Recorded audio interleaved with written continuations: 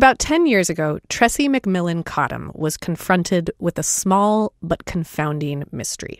She'd just started a new job at a cosmetology school in Charlotte, North Carolina. It was in a strip mall next door to a seafood restaurant, a gas station, and a convenience store. That's the campus. That is the campus. That's right. Tressie's job was to enroll new students in this school. In a 9-month cosmetology program to help them with their financial aid paperwork. But Tressie soon realized this was not your typical college admissions job. It became pretty apparent to me early on that the types of students that I was working with, mostly very low-income women of color, often single moms, needed a whole lot more from me. More might mean Tressie would end up holding a crying baby during a meeting with a prospective student. And these women would come to me with their babies, in tow. That was more common than having them show up with, say, their parents. I held babies. I held hands. I gave them rides home when their boyfriends took their car and the buses had stopped running. And then there was this one request students kept coming into Tressie's office with that she really wasn't prepared for. So I would get young women who would come and they'd sit in my office and I would be talking to them about changing their life and starting at this cosmetology school. And overwhelmingly, they were very quiet, very reticent. Until the moment when she would say, I would say, well, do you have any questions?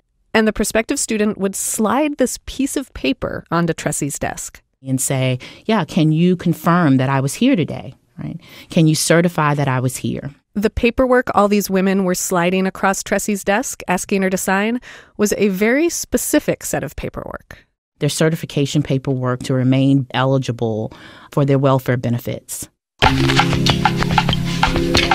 As Tressie watched this stream of cosmetology students coming to her to handle their welfare documents, what was your reaction at first? Is this like, wait, what is going on here? Why does this keep happening? Absolutely. Yeah, because there had been this was not part of my training for the job at all. Welcome to the uncertain hour, where the things we fight the most about are the things we know the least about. I'm Chrissy Clark, senior correspondent for Marketplace's Wealth and Poverty Desk, and this is our podcast, where we dig deep into the uncertainties of our economy today and try to make some sense of making it in America. This season, we've been going deep into one topic: welfare. Cash welfare for poor families. How does it work? Who's on it? 2 decades after welfare reform, when a Republican Congress passed a bill and a Democratic president signed it. Ending welfare as we know it. What the heck is welfare today?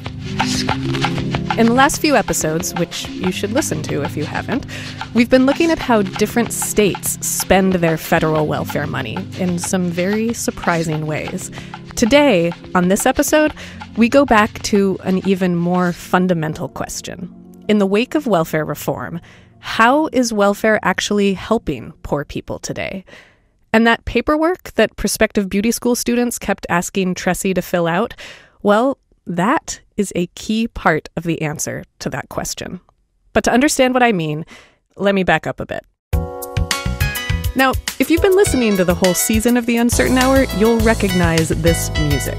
Probably some of you can sing along with it by now. Welfare, just a temporary way of life. You don't have to stay there for the rest of your time. This song was, in its small way, a sort of anthem for the welfare reform movement in the early 1990s. Join the workforce, don't be afraid. Welfare, just a And the message of this song, to get off welfare and get a job, any job, was at the heart of the battle over welfare reform. There was this sort of fork in the road back then. As welfare rolls grew in the 70s through the early 90s, policy wonks and politicians and the heads of county welfare offices were debating how best to get people off welfare. And 2 main approaches were up for debate. One road, investing more welfare spending in education. Basically, helping welfare recipients who'd often dropped out of school get more skills, a GED, maybe even a college degree, Joe Hutz, a labor economist that specializes in welfare policy, says the idea was that more education may make welfare recipients less susceptible to the ups and downs of the labor market. Maybe it'll lead to a more long-term position in the labor force. Maybe it'll lead to higher wages, and maybe it'll build self-esteem. In one way or another, the theory was they'd fare better in the job market and not need welfare anymore. The other road welfare reformers were considering has come to be known as the work-first approach. This approach dismissed all but the most basic education as a waste of time and money. Instead, the best way to help people on welfare, according to the work-firsters, get people into a job immediately. We're not going to train you for years. We're not going to send you to school for years. We're going to show you how to find a job. That's welfare reformer Larry Townsend. He also happens to be the man behind that song. Join the workforce, don't be afraid. And in the end, that song and the work-first approach won out in the debates around welfare reform.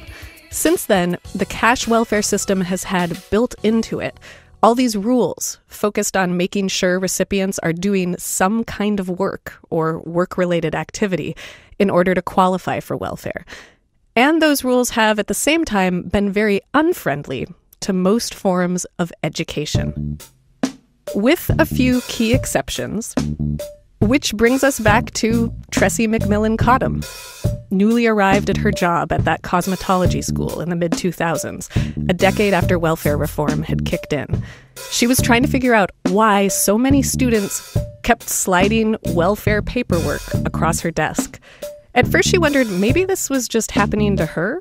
I go to some of the senior admissions people in the office and ask them about it the first time it happens. And they go, oh, yeah, we do this all of the time. Not just filling out welfare paperwork, but dealing with other parts of the welfare bureaucracy.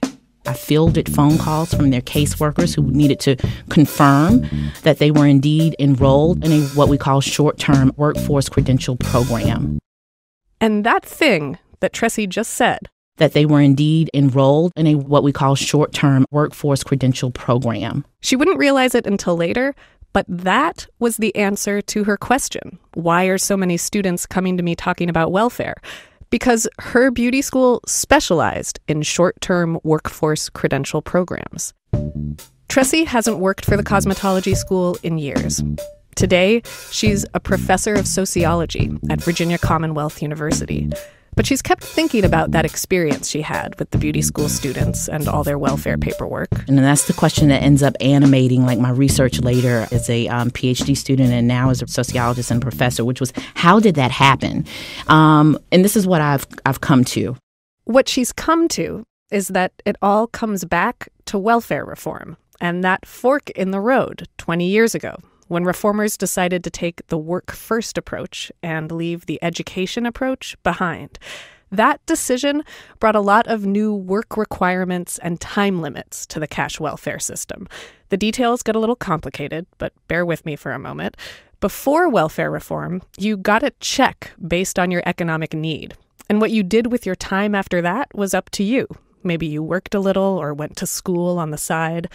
But since welfare reform, in order to qualify for a welfare check, the average person has to spend at least 30 hours in some sort of, quote, work activity. Those who are receiving welfare benefits need to either be working or to be doing everything in their power to be working as quickly as possible. That might mean volunteering at a job or going to a job search club where you're coached on how to find a job.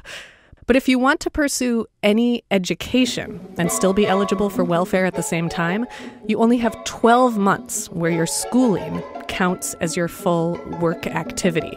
After 12 months, you can still go to school, but you have to add another work activity on top of school for at least 20 hours, which just makes everything hard to juggle.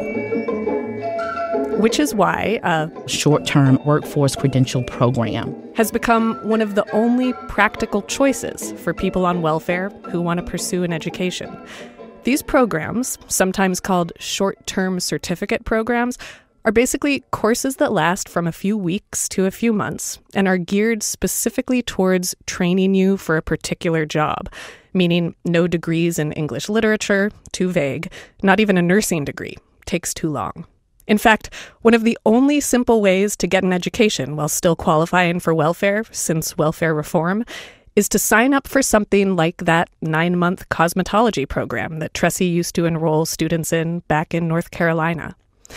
As Tressie looked into the way the welfare system works now, it started to make sense why that cosmetology school she worked at was so popular among welfare recipients, because it specialized in programs that were short enough and worky enough. And I went, oh, that was why I had so many women presenting their credentialing paperwork to remain benefits eligible for TANF. That is, Temporary Assistance for Needy Families, a.k.a. cash welfare. Just by the virtue of how the social policy was designed and implemented, there are only so many programs that qualify. So what do you make of this? is this, I mean, on the one hand, you could say, well, the welfare reforms were all about getting people into jobs. And I mean, was this a good way of helping people become more skilled so that they could lift themselves up? You know, can you get people into a job? Short-term credentials can absolutely do that. But Tressie says, when you're talking about a population as vulnerable as the folks cycling through welfare programs, typically single moms with a couple kids living on less than $700 or $800 a month, who bring with them a host of risk factors for re-entering into poverty, right? They're more likely to have not completed high school, for example. They're more likely to have housing instability, all things that make finding and keeping a good job and skilling up very challenging. She says for people in that situation, already facing so many challenges, sometimes a short-term certificate program just doesn't give them enough time or training to really help them find a job, let alone good work, sustainable work, long-term work. Short-term certificates and credentials may not be that, especially when they're short-term credentials that are very expensive. In Tressie's academic research, she's also discovered that while sometimes short-term credential programs are offered at community colleges, in many places around the country, the only school you can find one is a for-profit school, like the cosmetology school where she used to work. Back in the mid-2000s, a 9-month certificate program there cost about $15,000. That's the kind of price tag that will almost certainly require piling up a lot of student debt, an especially bad thing for someone on welfare, already struggling financially.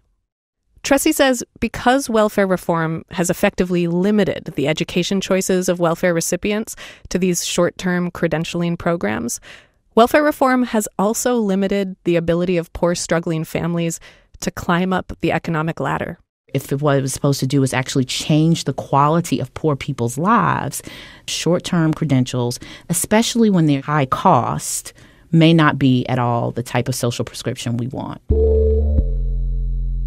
Over the course of my reporting in the last 9 months on welfare and welfare reform, I've been thinking a lot about that question that Tressie just asked. If what it was supposed to do is actually change the quality of poor people's lives, is changing the quality of poor people's lives what welfare is designed to do now? And if it is, how's it working out? Because education is kind of the go-to strategy for helping lift people out of poverty. Right. I mean, it's become almost the only ticket left to the middle class, going to college. So why make that harder? This is Amy Scott, senior correspondent covering education at Marketplace and also all-around amazing reporter. Hey, Amy. Ah, shucks. Hi, Chrissy. How are you? I'm good. And I wanted to bring you into this conversation because you think so much about education and its role in the economy. And we've been talking, you and I, about why welfare reform would have focused so much on these short-term credentials and meanwhile kind of pushed welfare recipients into them as their only educational option at the expense of allowing people to get higher degrees. So you've been digging deeper into this question. Yes, and I talked to a guy named Robert Rector, who's with the Heritage Foundation and is sometimes known as the intellectual godfather of welfare reform. Oh, I know his name well. He's all over the 1996 welfare reform law, including the work requirements. That's the guy. And for reformers like him, it just didn't make sense to spend a lot of taxpayer money sending welfare recipients to college, when at that time, almost half of them hadn't even finished high school. Most people who are dependent on welfare have a long history of not doing really well in the classroom. And therefore, sending them back into the classroom generally doesn't produce very good results. Of course, I should say that there is a lot of debate about that, and how well students do depends a lot on the kinds of supports they get in school. But for Robert Rector, it was also a question of fairness. Most American workers, he points out, about 60%, don't have college degrees. And the idea of taking all these single parents that are on welfare and saying, well, the solution there is to tax everybody else and put them through college. It's neither efficient nor equitable. So as I talked to people like Robert Rector, I started to realize that even though I'd thought the whole purpose of welfare reform was to get people out of poverty, in some ways it was just to get them off of welfare and into the labor force. And Robert Rector said, if they still earn poverty wages, give them other kinds of support like food stamps, Medicaid, and tax credits.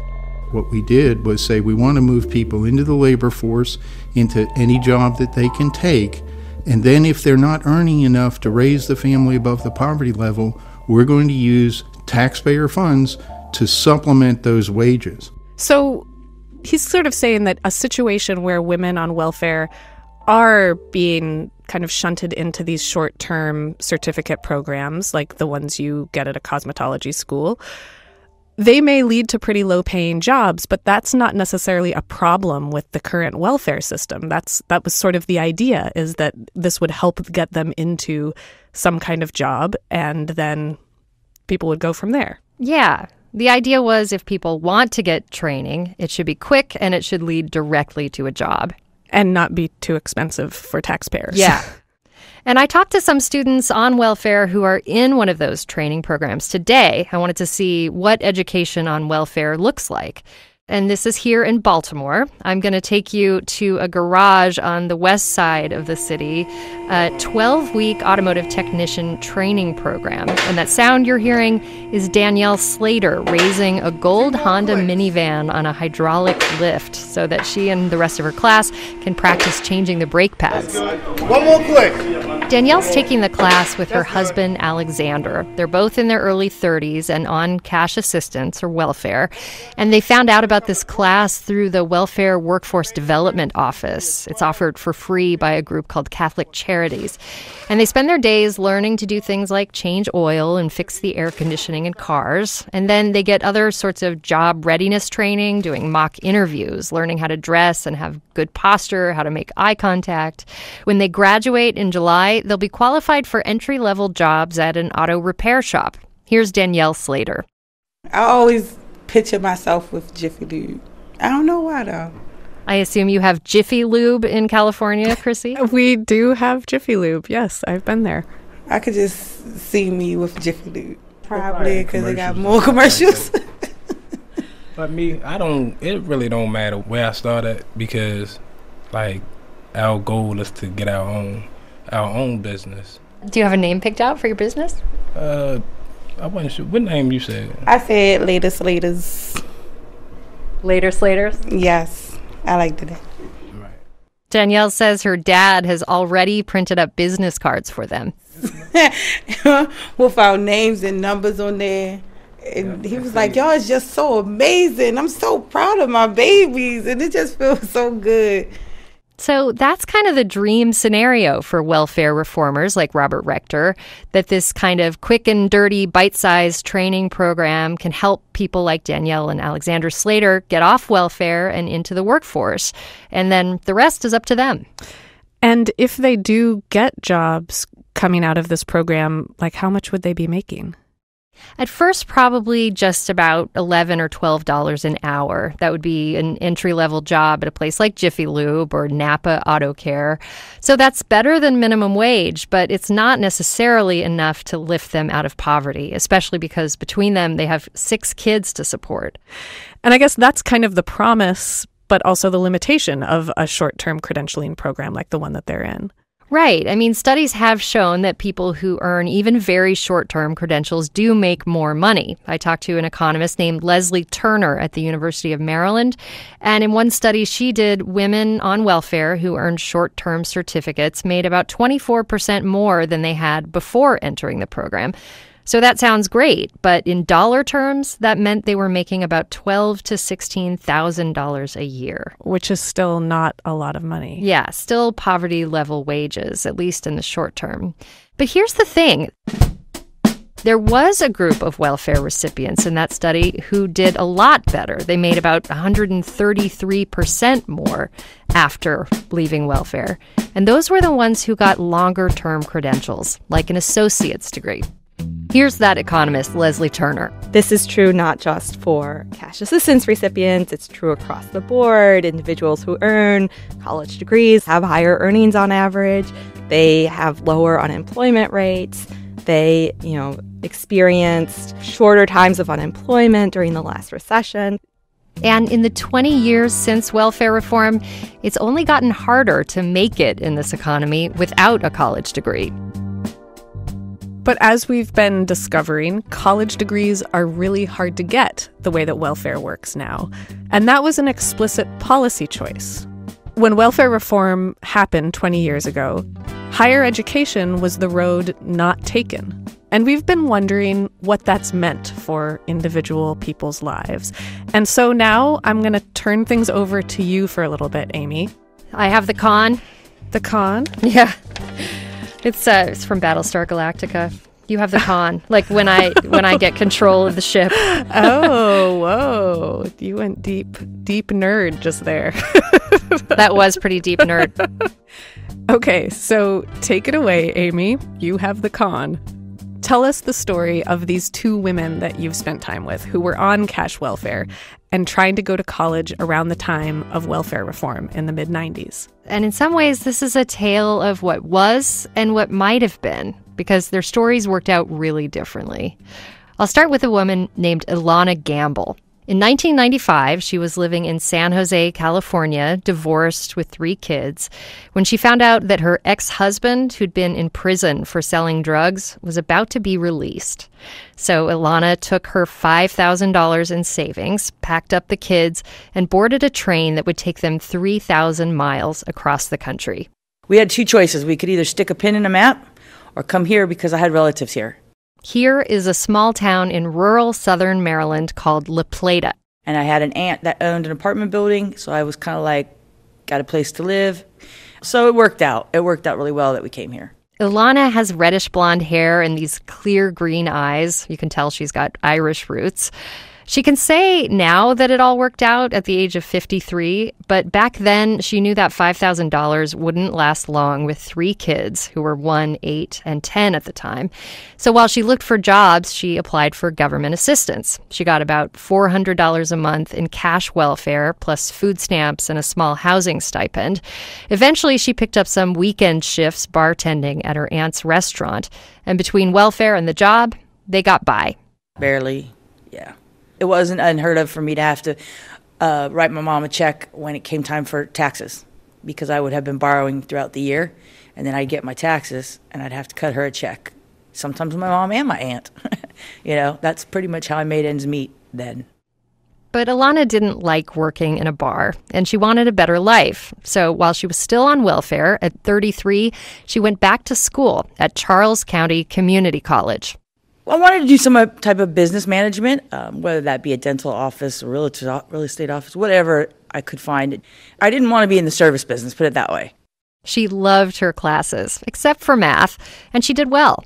In fact, it's crazy because I was a terrible student in high school. I mean, I'm talking terrible with a capital T, because I didn't want to do the work.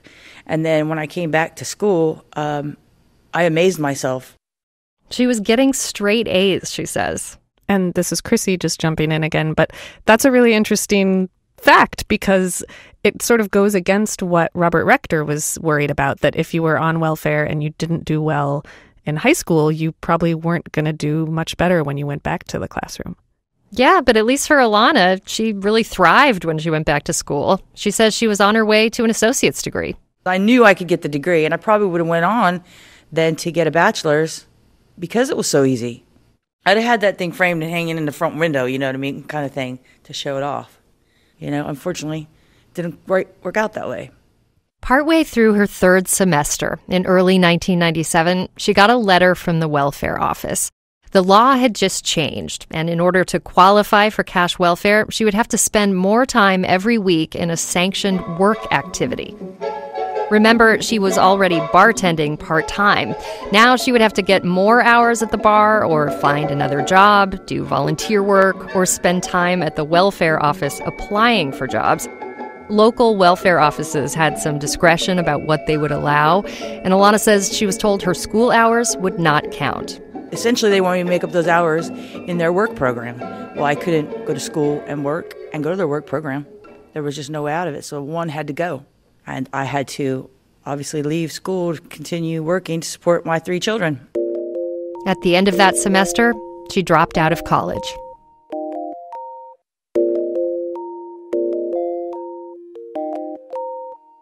Amy, do you have any idea how many Alana Gambles are out there? Like, how many college students on welfare dropped out after welfare reform? Well, we don't really know. What we do know is that before welfare reform, there were about 685,000 people who reported in their applications for federal financial aid that they were on welfare. And just a few years later, that number dropped by almost half. Of course, we don't know how much of that decline was due to people like Alana dropping out of college or not going at all to keep their welfare benefits, or from people staying in college but leaving welfare. Because we know the welfare rolls dropped overall, so I guess the number of students on welfare would drop too.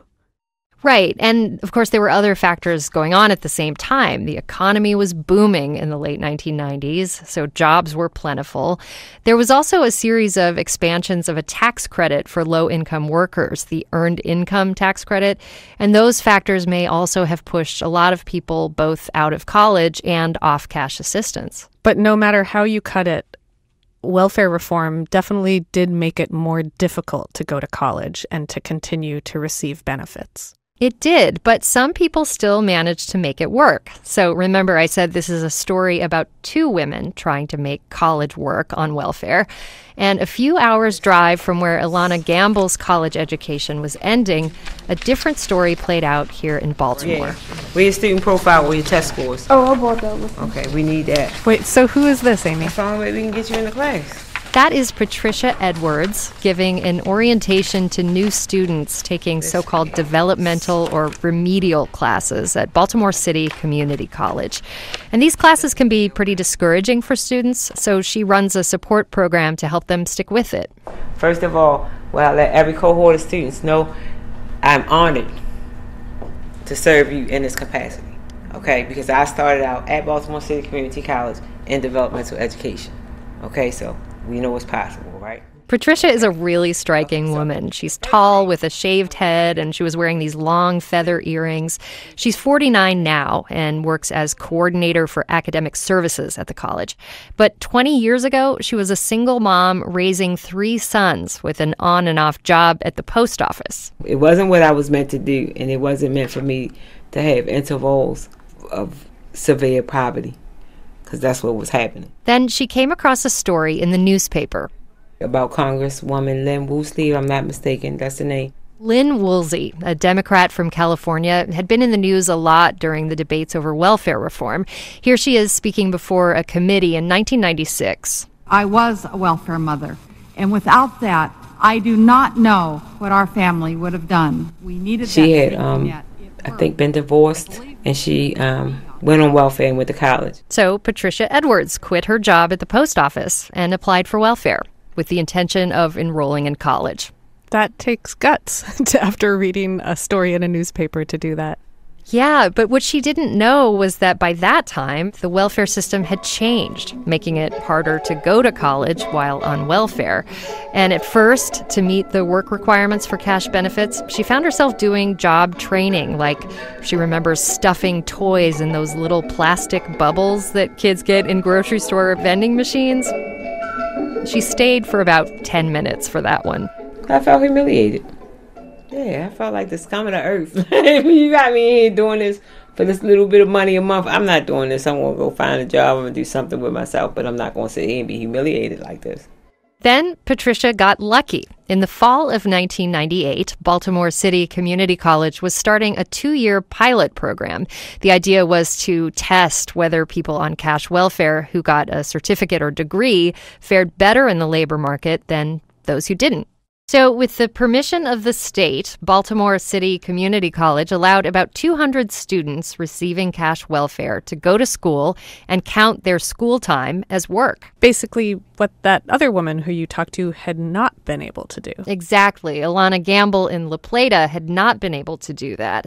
And being able to count her school hours toward the work requirement made it a lot easier for Patricia Edwards to enroll full-time. And by this time, she was supporting 4 sons. She'd had another baby. They supported her too. I used to get them to read my books to me while I was like ironing or washing or cooking or whatever I might have been doing. They would read the book. They were kind of good at that. I love that she enlisted her kids to help her with their homework. I know, I totally teared up when she said that. And like Alana Gamble, Patricia had struggled in high school. She'd had her first son at 15 and dropped out just 2 months before graduation, though she eventually got her GED. But as a college student at 31, she wanted to set an example for her boys. Everything I read, everything they see on TV, everything that they're going to teach us in school will tell them. It's like, oh, you're a black male, a single mother, you're going to be on drugs, you're going to be doing this, you're going to be doing that, all negativity. And I was bound and determined that my sons would see something better.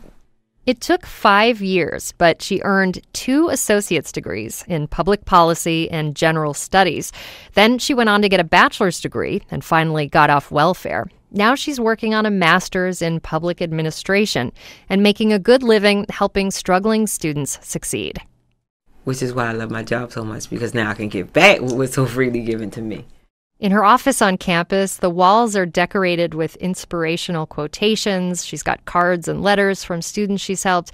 And there's a framed photo where she's surrounded by 4 young men smiling in tuxedos, her grown sons at a family wedding. I like to have inviting things in my office for people to ask about rather than a bunch of degrees. Yeah, my degrees are still in the envelopes in my house because I feel like people just need an opportunity, you know? And sometimes degrees are intimidating for people who have done a lot of things to mess it up, and it makes you hesitant to ask for the help. So, Amy, it sounds like 20 years after that pilot program that allowed her to go to college, Patricia's doing really well. What happened to the rest of the students that were involved in that pilot program? It would be great to say that things worked out so well for everyone in Patricia's group of 200 students, but the evidence of the program's success was mixed. So the University of Maryland School of Social Work studied that pilot program at BCCC. 2 years after they started, just under 30% of the students had earned a degree or certificate. About 40% were still enrolled, and the rest had dropped out. I talked to research director Letitia Passarella, who says that compared to a similar group of welfare recipients that didn't go to school, the students in Patricia's group were not significantly more likely to be employed or to stay off welfare. But they did have higher wages. It certainly seems like for those individuals who did obtain a grade that it did make a difference. I think what would have been much more useful is to do some more longer-term follow-up because much of the research has indicated that the benefits of an education are actually delayed and that those who have a degree may not necessarily realize the earning potential until 3 or 5 years later. And that kind of longer-term study never happened. Which I've noticed is an issue coming out of welfare reform altogether. There haven't been a lot of long-term follow-up studies about how different programs are working. Well, Letitia also studied what happens to people in Maryland overall after they leave welfare, mostly without education and training. 7 in 10 of them work, she says, but mostly in low-paying industries, without benefits or opportunities to move up. In one analysis, only 9% of welfare leavers saw any growth in earnings 5 years later. That's the important point, because it contradicts the idea that a client can go out and get a job, any job, and then they will experience earnings growth because they gain skills and are able to be promoted to the next level. It seems that is pretty rare amongst clients who leave welfare. Which raises that bigger question again. Since welfare reform, how good is the system at helping people get out of poverty and climb the economic ladder? Or is that even what the system is really designed to do? And that brings us back to the story of Alana Gamble, the woman who dropped out of college after welfare reform. She eventually got a full-time job bartending at her aunt's restaurant and got off welfare. She worked there for several years and then at a chain restaurant for a while. She still lives in La Plata and still works in the service industry. I drove out to see her recently at a banquet facility she manages for the Navy. You're hearing her opening up the outdoor bar there, getting ready for the evening crowd. Sometimes it's hard to do when there's sun in your eyes. It's a government job with benefits, but she's making less than $40,000 a year, less than she'd made bartending full-time, and less than she'd be making doing the same job with a college degree. Because she's on the government pay scale, that means someone coming in fresh out of college makes more than what she's making with all her experience. She never went back to college, though she's thought about it. I have many times, but it just never was feasible anymore. Just financially, I couldn't do it. But Alana did something else proponents of welfare reform encouraged. She got married to a customer she met at the bar. Her husband makes a good salary as an engineer, and together they've done well. Thanks to my husband. Yeah, we're middle class, definitely. We ended up doing all right for ourselves, so I can't complain. And you know, Chrissy, she's not bitter about what happened. I mean, I get it. I totally get that they want to get people off welfare, and essentially it worked for me, because it forced me off of it. But it forced me into a situation where I couldn't go very far. And she wonders how far she could have gone with a college degree. That was Amy Scott, senior correspondent covering education for Marketplace. Amy, thank you so much. My pleasure. So that is the road not taken when it comes to how welfare reform handled higher education. And frankly, as I've been reporting on welfare reform over the last few months, I have found the fields strewn with roads not taken. That's part of what happens when you overhaul a system like welfare. Our leaders at the time picked a set of priorities. We focused on work first rather than education. And then, through the block grant system, we gave states the power to spend very little money on either priority, work preparedness or education. All this has left us with a system where the welfare rolls have dropped by a lot since welfare reform, but poverty rates have stayed about the same, and most poor families in America don't receive any cash welfare at all. Which brings us back to that question of whether welfare reform has improved the quality of poor people's lives. It's not that clear. There are more families living in deep poverty today than 20 years ago. There are fewer people on welfare pursuing college degrees. Many people have gotten off welfare and into jobs, but many have slipped through the cracks. Cash welfare is a complicated and ornate system, and in 6 podcast episodes, we can't get to everything. Yes, this is the final episode of The Uncertain Hour. And this is maybe the part where you're expecting a rallying cry or a defense or a tidy conclusion. But we are not going to spend these last moments of the season telling you what to think about how welfare has changed. What we hope we've done is lay out some of the more unexpected ways the system has worked, so you can judge for yourself if the system is working. Cash welfare as we know it now turns 20 years old in 2016. After a series of short-term extensions, the current welfare law faces another reauthorization deadline this September. It's prompted some lively conversations in Congress about how cash welfare should and shouldn't work. But so far, no concrete changes. And of course, however Congress handles or doesn't handle the cash welfare program will say a lot about what we as a country do collectively for and about those with the least in it. In the next few months, you can hear more of our coverage of welfare and wealth and poverty issues at marketplace.org. I'll be gone for a few months as I face my own private uncertain hour, namely the uncertain hour of when I will have a baby. I am 8.5 months pregnant right now, but we will be back after that for another season of The Uncertain Hour, and we would love your suggestions of what we should dive into next, something that we fight a lot about, but know just a little about. In the meantime, hopefully you can go back to your dinner table conversations, go back to your sidewalk debates, armed with a little less uncertainty, so that this one thing that we fight about so much, welfare, at least we know a little more about it now.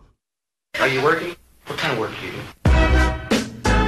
That's it for this episode and this season of The Uncertain Hour. What is it you want to do when you grow up? The Uncertain Hour happens this week because of producer Caitlin Esch, associate producer Gina Delvac, senior editor Nancy Fargali, engineers Jake Gorski and Dana Olszewski. Mark Miller is the managing editor, Satara Nieves is the executive producer, and Deborah Clark is the vice president of Marketplace. Special thanks to Ben Wynn for sound design consulting, to Betsy Streisand for editing help, also to Jenny Hatfield, Megan Ellingbo, and Tina Admins, also to Julie Strawn, Anthony Carnavale, Shamika Caskins, Anita Reese, and Aaron DeSmet at Adrian College. And another special thanks to Tressie McMillan Cottom, whose book, Lower Ed, How For-Profit Colleges Deepen Inequality, comes out this fall.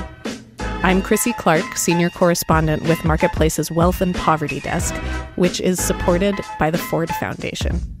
And I will never stop saying it, thank you so much for all the amazing reviews you've been tweeting at us and putting on iTunes. They really help us continue the work that we're doing. Please keep them coming. We're at MP Wealth Poverty. Oh, and one last thing. We have a special bonus episode of The Uncertain Hour. By popular demand, I'm very excited to say that we have the entire set of Welfare to Work songs that we talk about in episode 1 for your listening pleasure. All of their 90s synth pop glory. You can listen from beginning to end to every single one. Keep your eye out for that in your podcast feed coming soon. This is APM.